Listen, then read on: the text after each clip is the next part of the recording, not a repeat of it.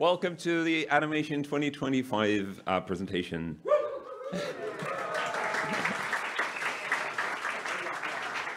My name is Sybren. With me are Nathan and Christoph and...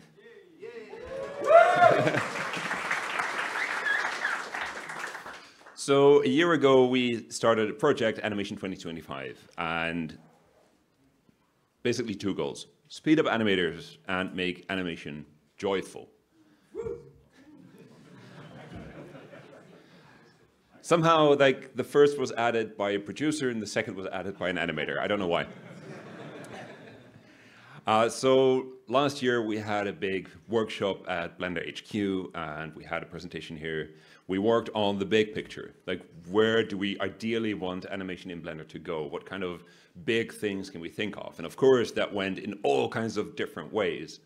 So we also worked on like core principles that would help us guide, like basically chasing our dream in a consistent way. So we came up, this is like a screenshot of last year, right here. You can recognize the beam. So these core principles we set out. I will very quickly go over them. It has to be fast because otherwise your animators are slow and annoyed. It has to be intuitive, otherwise you don't know what you're doing. Like the tools have to be focused. You shouldn't run all over the user interface to find what you need. You should just have the tools that you need in the place that you want them.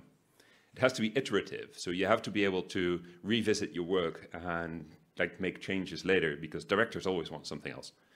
It has to be direct, so you need to be able to manipulate what you see. And in like last principle is the Suzanne principle.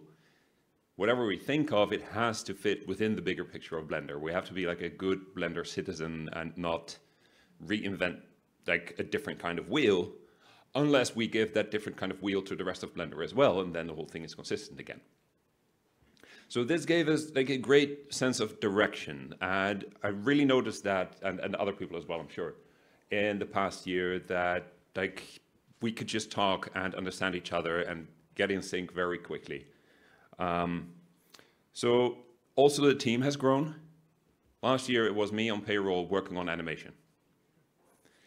And people in the community, of course, helping out, because that's what happens. Christoph, since November last year, first joined 2, and then 3 days a week from Madrid on a development grant.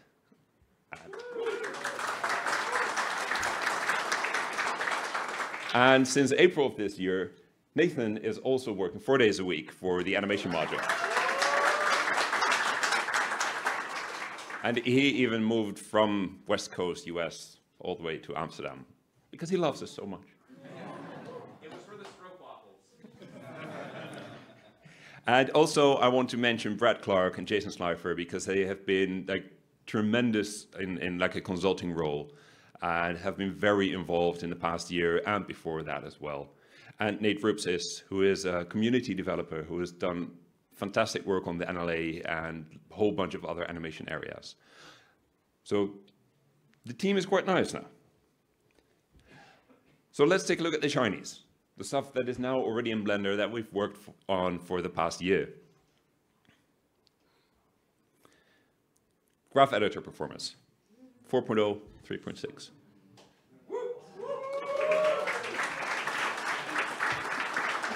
That was Christoph. It's like 12 times faster.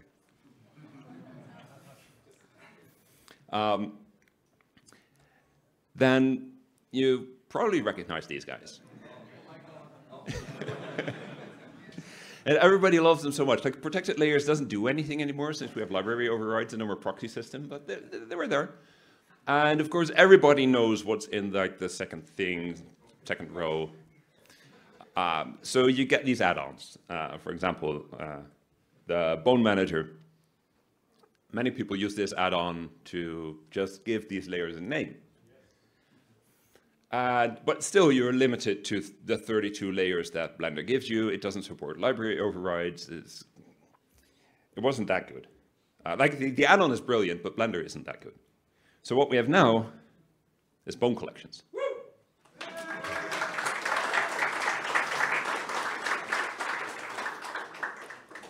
we kind of wanted to have like the Suzanne principle, like consistency, and scene collections are called scene collections because they're owned by the scene and they contain scene stuff. So we wanted to call them armature collections, and we discussed it, and everybody said, yes, armature collections is like the good way to call it because it's consistent, and then everybody called them bone collections. So that's what they are. As you can see, the layers are just ported over. So if you load a 3.6 file in 4.0, it's just ported over to the new system. All the bone assignments are still there. All the visibility settings are still there. If you use that add-on, like that one, if you used that before, it will also port those names over.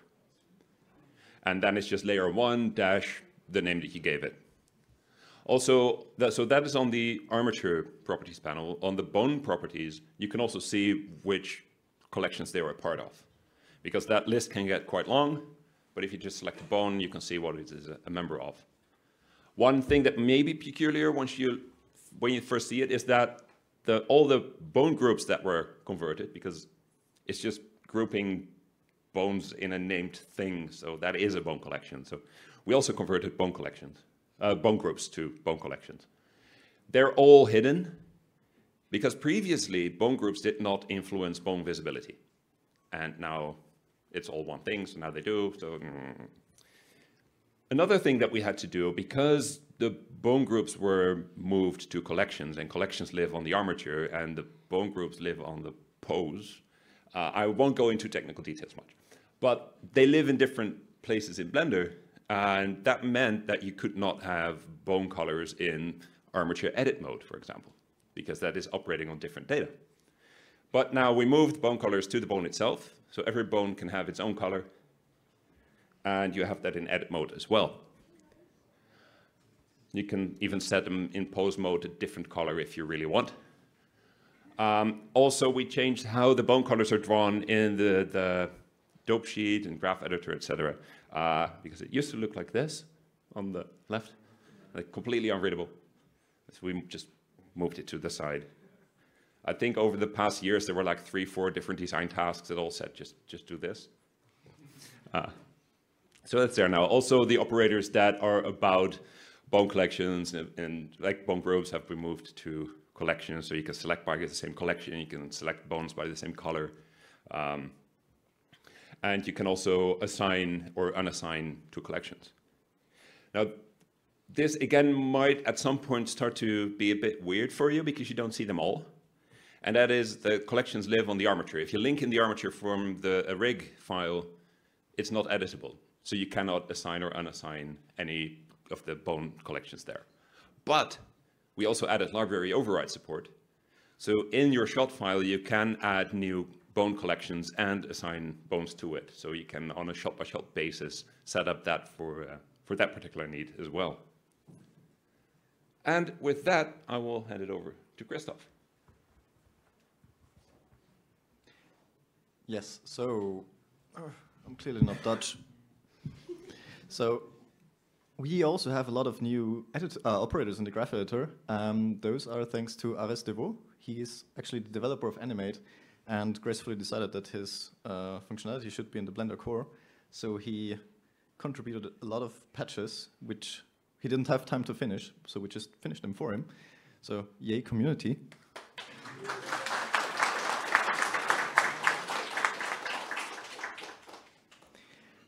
There have been improvements to the pose library, most notably from 4.0 onwards, it now lives in the new region, which is the asset shelf.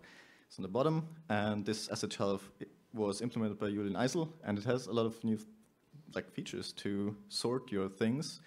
So you can have tabs on the top for each, what are they called? Catalogs, yeah, that's the word.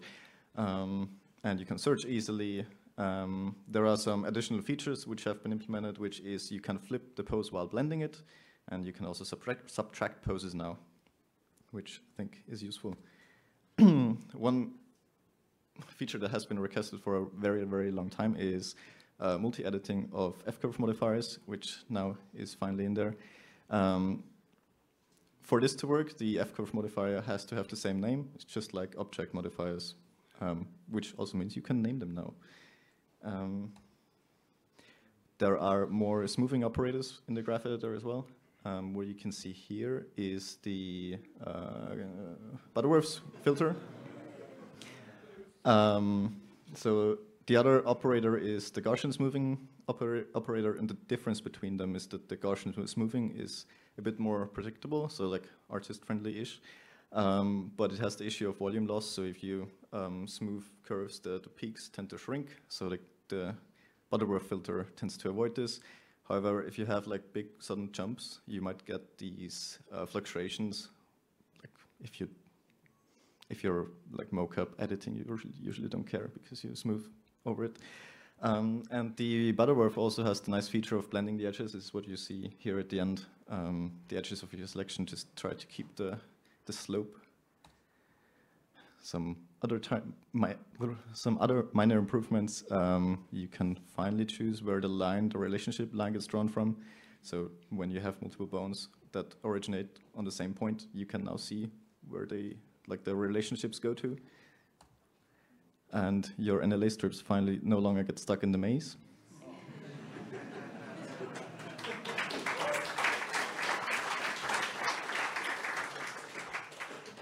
Big shout out to Nate Rupsis. Perfect work.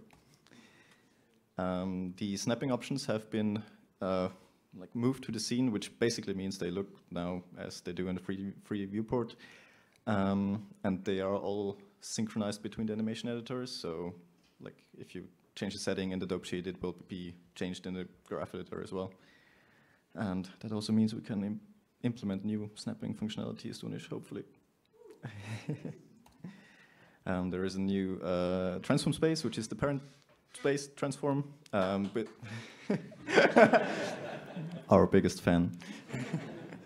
It basically means your translation axes are aligned to its parent, which is very useful. And of course, a lot of tiny improvements. Better animation baking, the paint mode selection tools have been worked on. The copy global transform add-on got a new feature. You can, there is a new operator to quickly select different parts of keyframes, like the handles. The bendy bones have got a new deformation setting, and of course, bug fixes galore. And this was the section where we talk about what we have done so far. Now there is a section what we're going to do in the near future. And that's mine again. So in the near future, and this means like Blender 4.1-ish, at least we're now in a branch, is layered animation. We had a workshop last June, again at Blender HQ, and the goal was like speed up animators by reducing manual data management, like the whole laborious task of switching out actions, linking actions maybe to another scene. If you want to try out different things, like it's all fuzz. So a bunch of desires that we set out, like we want to gradually build up animations. You want to start somewhere like blocking and then finesse it a bit more and then maybe a bit more, and gradually build that up in a way that you maybe can also go back.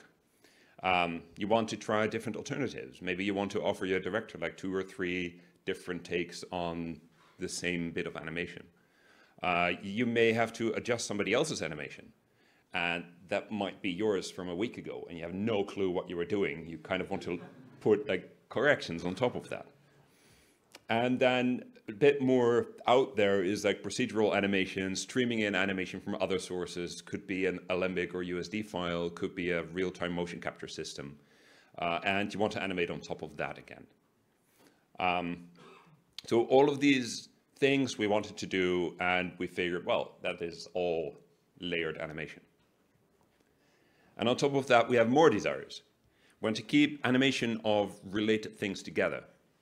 So instead of having these actions all over the place, we want to, like when you're animating like a baby, you're holding a baby and you want to animate that the parent and the baby are basically moving as one thing, but they're 2 objects, so they get different actions. We want to fix that. And we want to make all animation linkable. And this is also like a stab at the NLA, because every object has its own NLA. So if you want to do nonlinear editing, is not just every object having its own action, but also every object has its own NLA, which has its own strips with their own timing, and it's like super complex to keep that all in sync.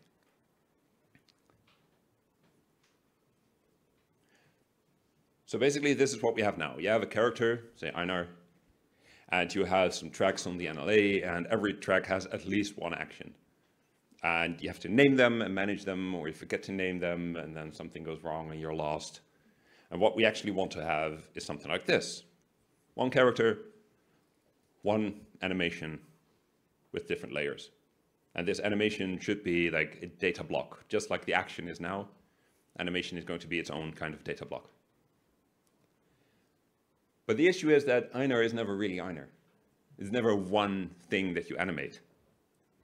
You have the armature object, you have the armature data, you have the mesh object, maybe you want to animate a material or two, and then there's other things going on, and they all need their own action. So this is often resolved by driving everything from the rig with drivers and bones and complicating your setup even more and slowing things down even more. But what we really want is that all these data blocks can point to the same animation data block. Currently, if you were to do this with actions, everything gets the same animation. And so this is something also we want to introduce, that you get this decoupling, but still they're using the same block of animation. So with two characters out of the NLA, it gets even wilder with the number of actions that you need to juggle.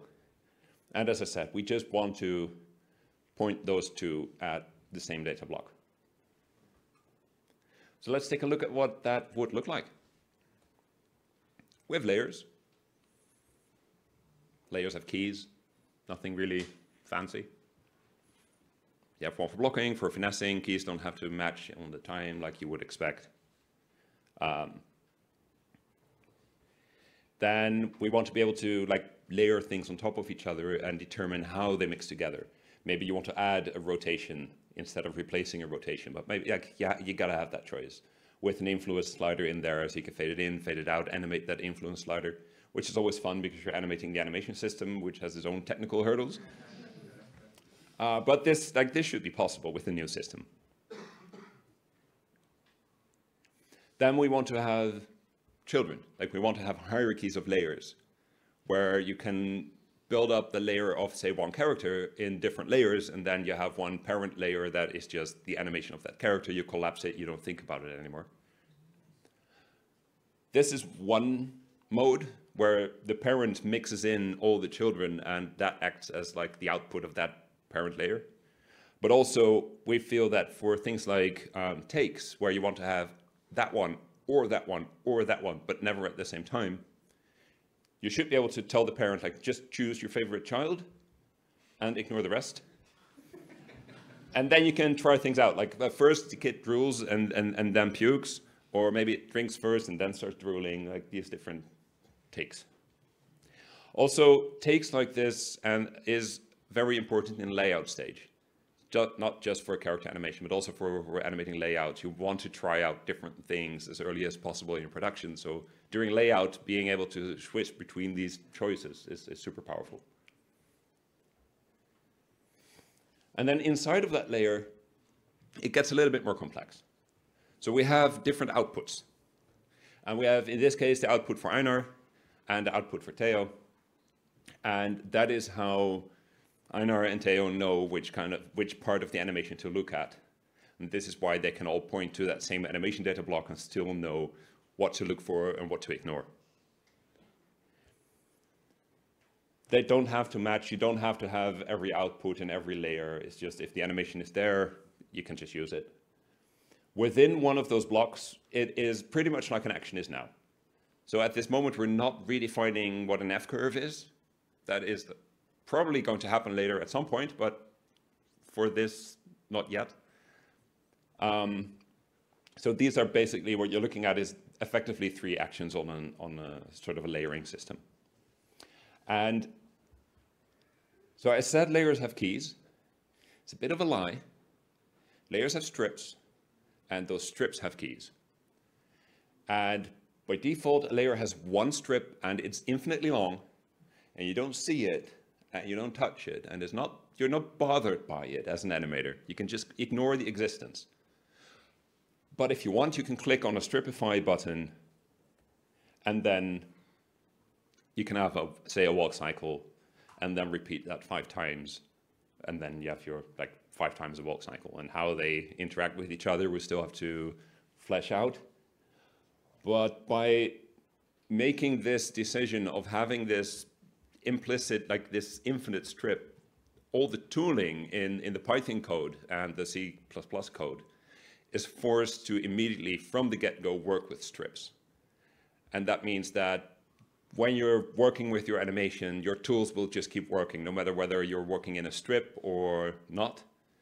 From Blender's point of view, you're always working in a strip, so things stay consistent. It's very much our desire to not have an NLA editor that's another editor that's not even shown in the animation workspace by default. And just one thing that works well consistently. Then we dive even deeper, because I said, F-curves we're going to keep. And F-curves are like they are in the current action. But we want to be able to add different channel types as well. Currently, Grease Pencil data, the animation data of Grease Pencil, it is still contained within the Grease Pencil data block. That is just a flat list of all the drawings you ever made, and is numbered 1, 2, 3, 4, 5. And the animation data is nothing else than on frame 15, show drawing number 5. On frame 20, show drawing number 37. We want to move that into the actual animation system. Again, so that all the tooling that we build for this can work consistently with different kinds of animation data. And then finally, the ID chooser is basically a generalization of the camera markers. Camera markers are useful. They set the scene camera to some other camera. Basically, for that particular property, they choose first that thing, and then that thing, and then that thing. And I believe we can make that more generic so that you can use the same approach for other things instead of having these very specific markers for this one goal. So that's a lot. And so we had to plan a little bit. And you can see the further it goes into the future, the fuzzier it gets. So what we're working on now is a minimal data model. No UI, no workflow, just being able to have an animation data block, have layers, have strips, have keys in there, be able to save them to a blend file and read them from the blend file again and have them evaluated. So that is where we are now.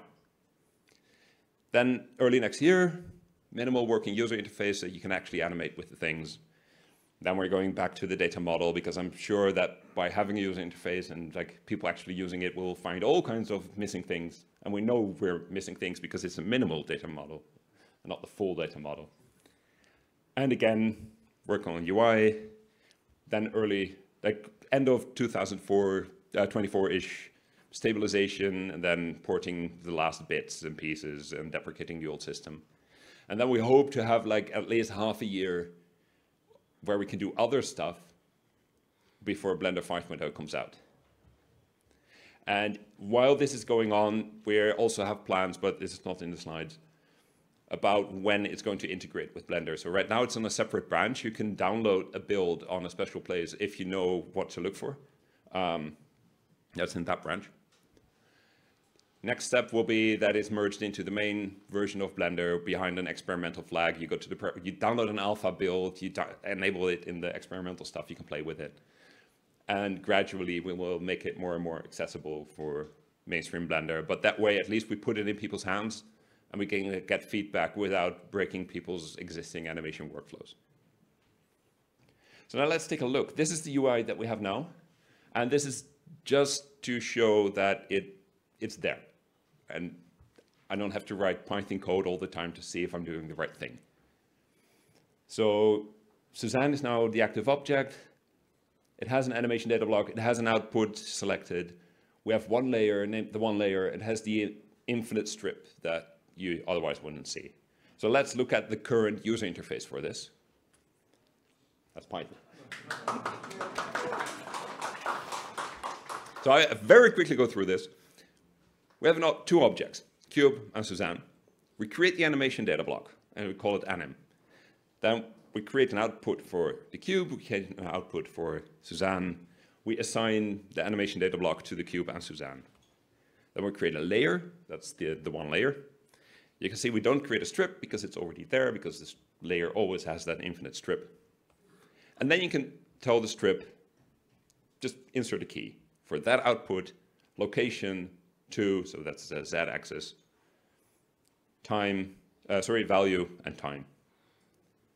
And then you go all Python on Suzanne and you do more animation. And this is what it looked like.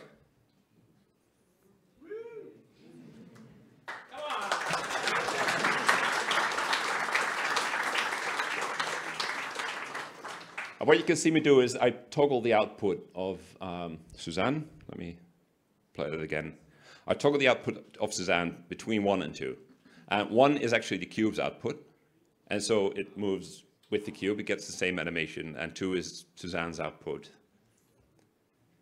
Of course, in the user interface, you're going to see a nice string. You're going to see that it's Suzanne's and cubes and etc. But for now, it works. And you can also add another layer with another strip, and then you can add another rotation over another axis. And the evaluation is really stupid, so I chose different axes of animation because otherwise it just overrides. But this is in the branch now, and it works. I must say this was really a magical moment when, like, we put everything together, we press space, and you see stuff moving in the 3D viewport. It's fantastic. But later, to animate, you need to be able to set keys, which is a segue to Crystal. Yay.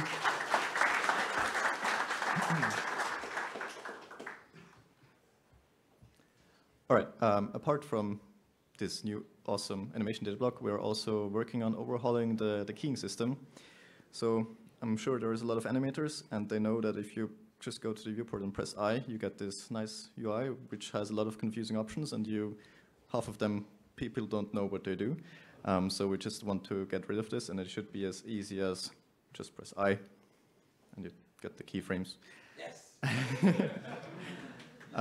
The way this works is this is now moved to the user preferences. There are no options for you to define, hey, do you want to key location, rotation, scale, rotation mode, custom properties, and you set it once, and it's there. Keying sets won't go away, though. We are working on improving them as well.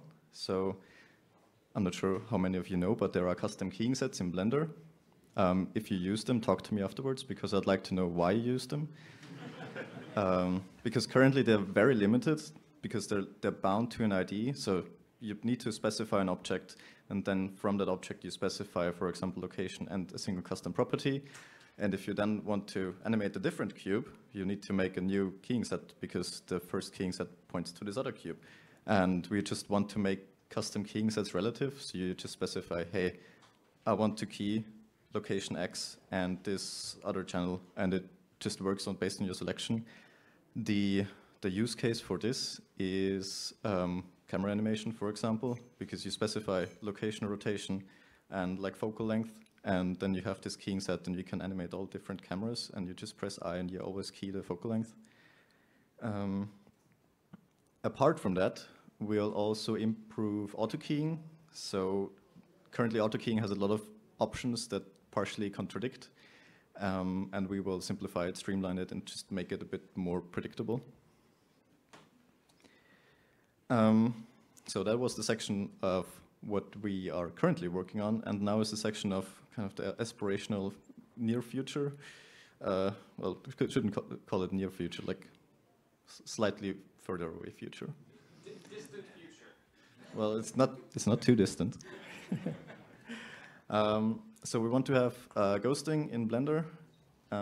What you can see here is a prototype by Falk. He's a grease pencil developer. And the reason why he did it is because we want to have a common ghosting system between grease pencil and other objects. However, as you can imagine, this has a lot of technical hurdles to overcome, most notably performance. So the goal is that your current frame never ever slows down, so the other ghosts need to like compute asynchronously or whatever. Yeah, so it's a fancy feature, needs a bit of solid technical foundation first before we can actually ship it. And there is another thing for Nathan.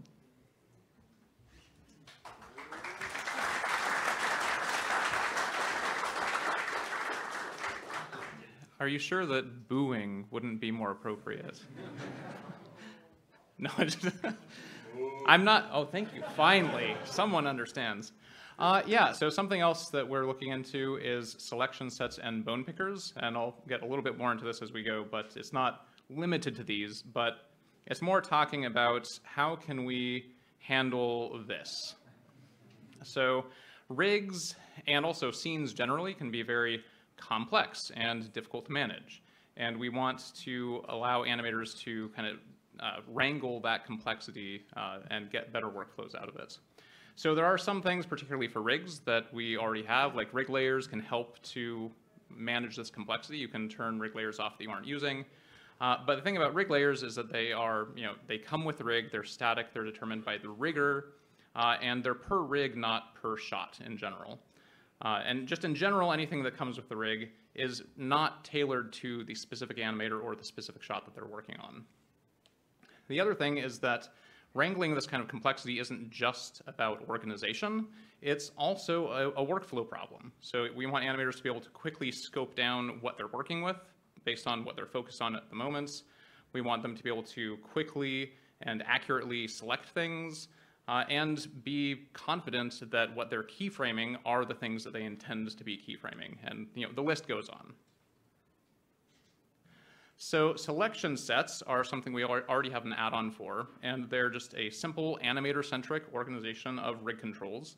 And you can quickly select one of those sets from a pop-up in the menu and then pose using those, or you can hide everything else. And then you can select that again to do your keying. And you can also add your own. And so one of the things that's great about selection sets is that it is the animator's set of controls, the animator's organization for how they want to be working. And also, one of the really cool features of this add-on is that you can take them with you. So you can actually copy and paste these selection sets into other scenes and onto other characters. So the animator's personal set is something that is, can be part of their general workflow that they take with them. But you can also do it on a per-shot basis. So the next thing is bone pickers. So how many of you are familiar with this sort of thing? Yeah, it's in so many other pieces of software, and it's really handy, particularly for cases where the 3D viewport could get really confusing, or the controls could obscure what you're working on. Faces are a really good example of this, where you're trying to get the right facial expression, but all of those lines of the rig controls actually make it hard to see what that expression is. So it really declutters the viewport. It makes it easier for you to see what you're doing. And it's also really good for controls that maybe don't make sense to be floating around in 3D space. So there's a lot of rigs that have their kind of settings bone that you select to manipulate the settings of the rig. And there's not, it's kind of weird for that to be floating around in 3D space. It'd be nice if there's a specific place you could go to for that.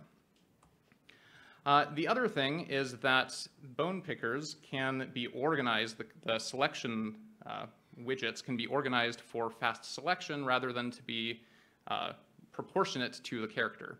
So in this example, and this is something that Rick, where's Rick? Hi. Yeah, Rick pointed out, is like, yeah, when you have hands, if you're trying to work in the 3D viewport and select, say, all the fingertips, it's painful. You have to basically click on every one of them. But if you have a bone picker where they're all aligned in a row, you can just box select them really quick. And you can also box select a whole finger really quick, or whatever. So this is really, really useful for just quick and accurate selection in certain circumstances as well. And additionally, it doesn't have to be limited to selection. So something we've been talking about is being able to actually have buttons in there that you can click that will actually run operators or scripts. And we can maybe expand that out into even more stuff in the future. But this is all aspirational. We haven't actually been working on this yet. But the goal is for it to be something that animators themselves can easily build. So you could have them come with the rig, probably a lot of them would, but also these would also be something that the animator could actually create for themselves and customize to themselves on a per character or per shot basis. But, so yeah, I've talked about kind of these two different ways of tackling complexity, and they each tackle different aspects of complexity.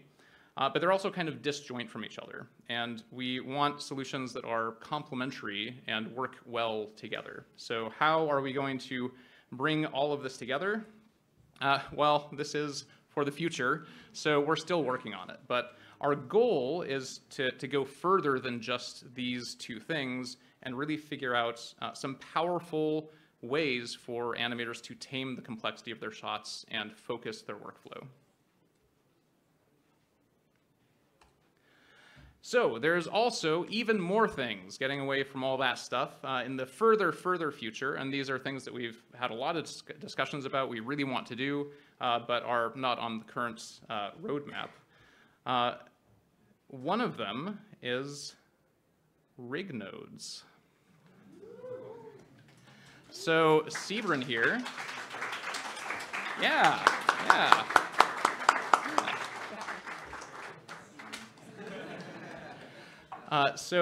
One of the things that we've been doing over the last year, we have been implementing a lot of concrete actual features, but we've also been doing explorations and just trying out different ideas. And this is a prototype that Sybren put together for a possible future rigging node system. This is in Python right now. Sybren himself will tell you about the horrible hacks that are underneath it to make it work. But it is really fun to play with, but it's definitely not production ready. But yeah, so the idea is to be able to do your rigging with nodes, and one of the things that this will enable is getting around dependency cycles, where you, like in the dependency graph, you get those dependency cycles, your things don't update. In some sense, you can kind of build your own dependency graph with these limited to within the rig, so you can do some really powerful stuff. Some other things that we have been exploring is custom bone axes. So right now, the long axis of all bones is Y, which is a little weird, since in Blender, Z is up, like Z is kind of the special axis in Blender. And this causes a bunch of issues. I won't go into the details, but we'd like to be able to allow people to customize that so they can select which axis is the long axis. Animation snippets in the pose library, so not just individual poses, but you could actually, for example, drag in an entire animation snippet onto the animation editor, for example, and tweak that. And more rest poses. So currently, armatures have a single rest pose, but you might want more than one. And a good example of this is you might have a character modeled like this, so you want to set up the rig that way for deformations, for the binding, for bind posing, for the bind pose. But for animation, you might want it to be like this. You might want this to be the rest pose for animation. So there's, I think, even more applications than just that case, but that is one concrete use case where multiple rest poses would be really useful, so we want to explore that as well.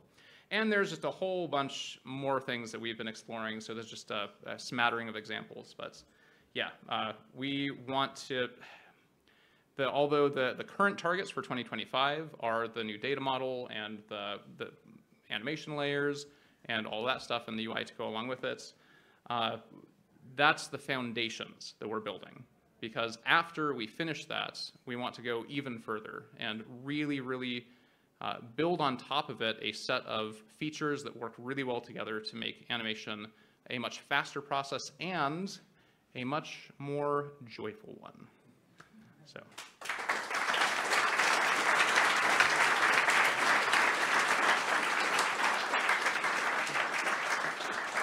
So thank you so much for coming. Bye. Yeah, does anyone have questions? Yeah. Yeah, so I'm a technical artist in the AAA game industry, and we actually did an evaluation with Blender to see if we were ready to make the switch from Maya to use it Blender in our pipeline. Obviously, I'm a Blender guy, and I'm very excited to get my animators using that kind of stuff. This has all been very exciting, and I think addressed a lot of the feedback that we got during our evaluation, so that's awesome. But I have noticed that some of the export tools that currently exist are very limited. Obviously, like, you know, X pointing down the long axis of the bone is one thing, so that's exciting to hear. But one thing I didn't hear addressed here is squash and stretch baking. In Blender, you can change the scale inheritance, and that fixes it inside of Blender. But as soon as you bake, and especially as soon as you export, it's kind of useless. And at first, I thought that was a limitation of FBX, and like because I had been using the Unity game engine. But at work, we're now using Unreal and coming from Maya, we are able to preserve the parent scale matrix, and the animations come out perfectly with squash and stretch on non-leaf bones. And I'm wondering if that's something that's been thought about in the new baking pipelines that are coming here, because that's going to be something that, you know, for our characters breathing, their chest needs to be able to scale non-uniformly, and everything else is going to have to not be messed up from that bake. And that's going to be crucial for being able to convince AAA team that they can use this for actual production. Is that something being considered?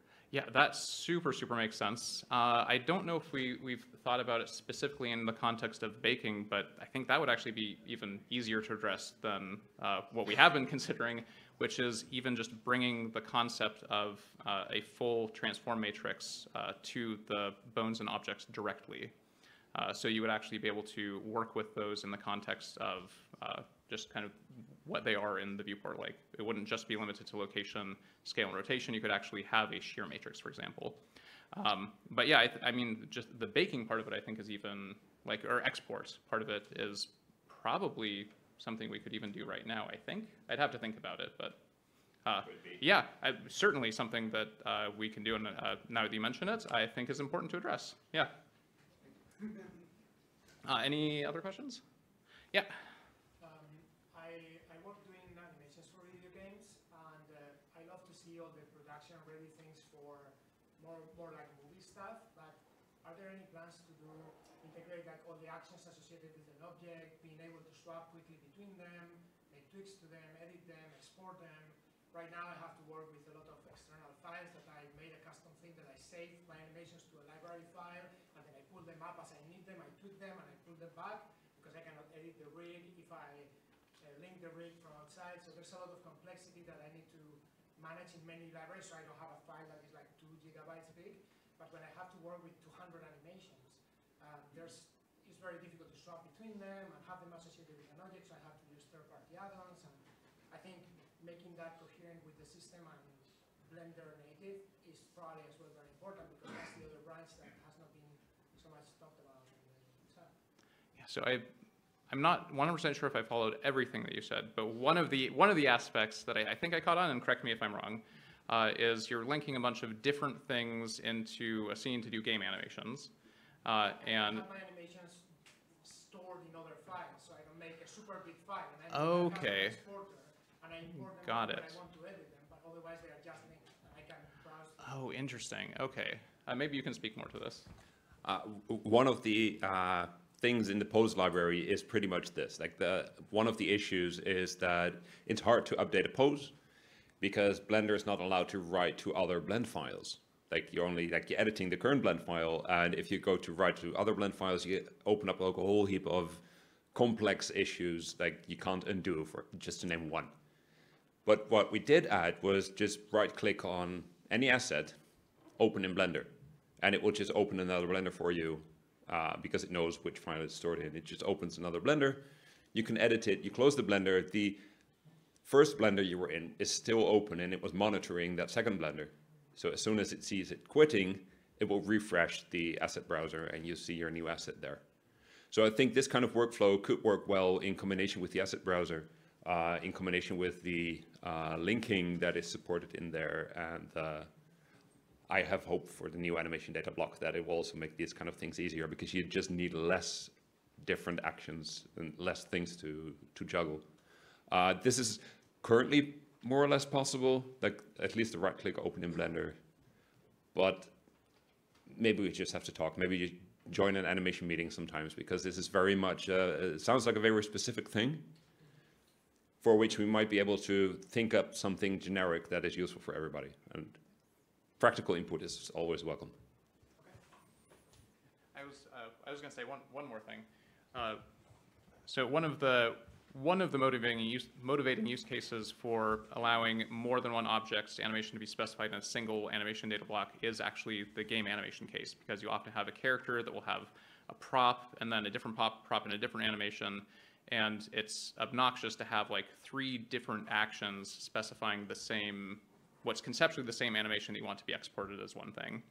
So that, I think, is maybe one aspect of what you were talking about, but I think Sybren probably hit it more on the nail. And have them associated with the object itself as only associated as long as they are the active action on the object or they are in the MLA.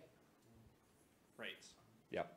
Yeah. Yeah, and that also goes back to pose library and bigger tooling, because when you rename a bone, it doesn't update the pose library. Just to name another pain point. I saw a finger there. Yeah. Is there any future horizon plans on animation caching, like script caching? So if we have ghosting, we need to have animation caching. Just saying. And also, like as a more general thing, we want to avoid caching, because caching is very, very simple.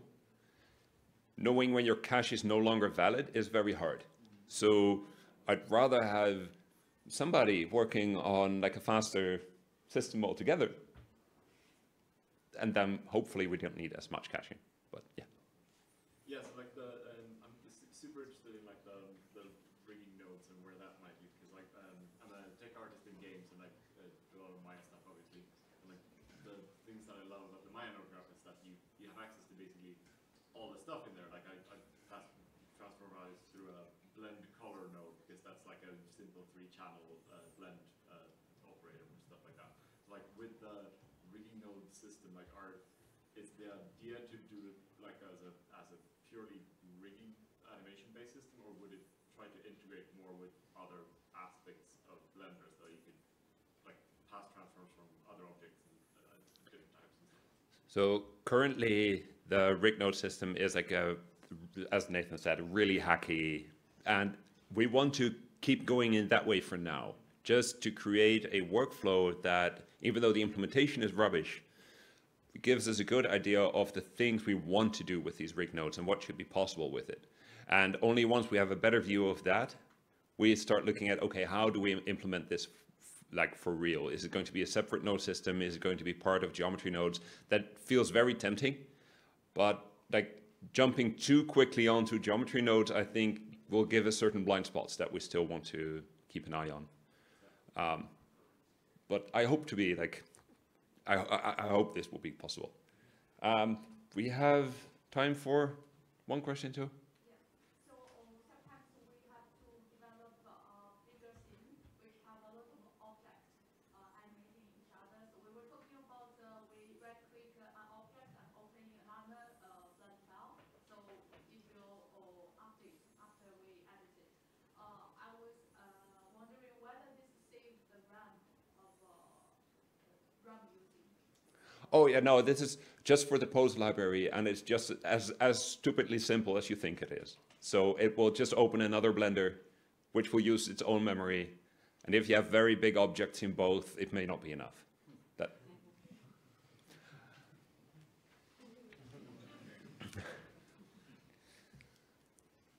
Last one. Is this being done with parallel evaluation in mind in the future? Yes.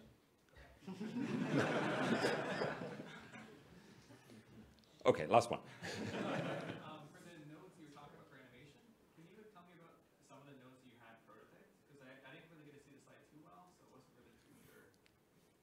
You mean this hack? Yeah. Okay, so very quickly, people who are familiar with Unreal Control Rig will know how this works. So we have two starting points. And the bottom one is called the forward solve, which runs when you move a control, it runs the forward solve. It has nodes to get the transforms of controls. It has nodes to set transforms of bones. And this basically gives you like control over bones. And then there is the beauty in there that has the two bluish inputs and the purple one. And that is the two-bone IK. This is my pride and joy. To evaluate, it receives, like, it has two get controls, so it receives two transforms, one for the target, one for the pole vector.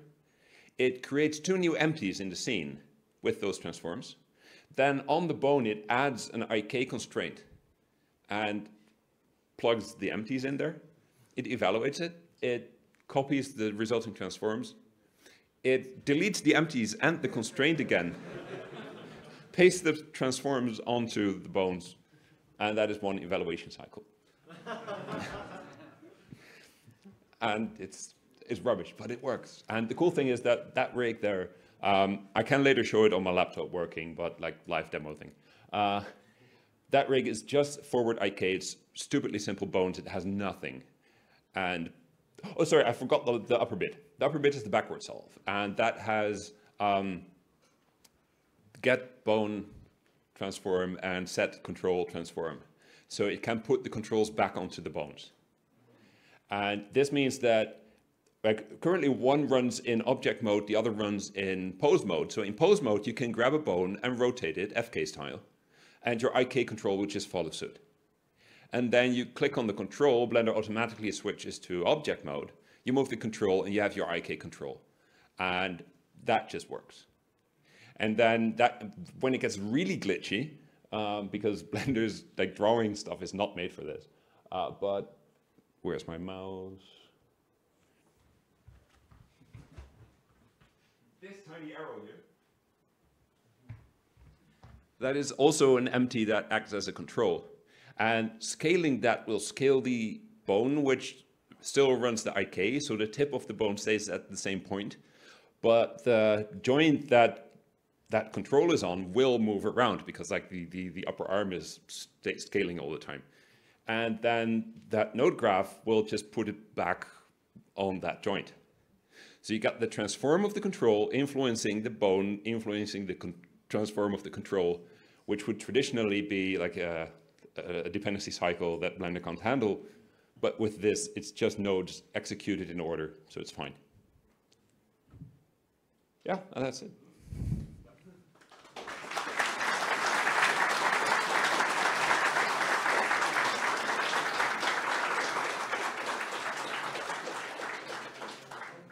And that's the end of the talk. Thank you very much.